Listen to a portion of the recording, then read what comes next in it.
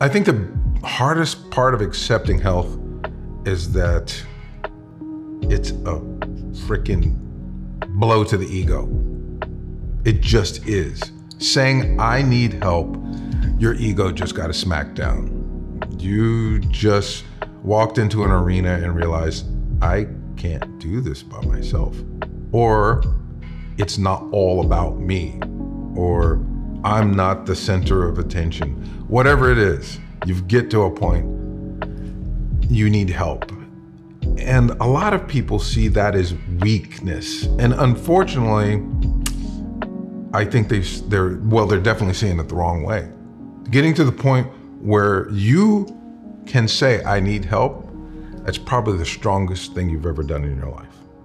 It takes a lot of strength to admit or accept the fact, I need some help.